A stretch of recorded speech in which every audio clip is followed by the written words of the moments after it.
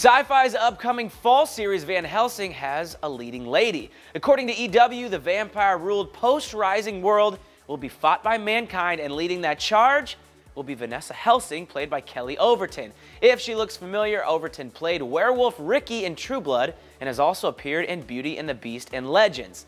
The 13-episode series is set to debut this fall. So, are you going to tune in to watch Van Helsing? Sound off in the comments and stick with us at Celebified for the latest TV buzz.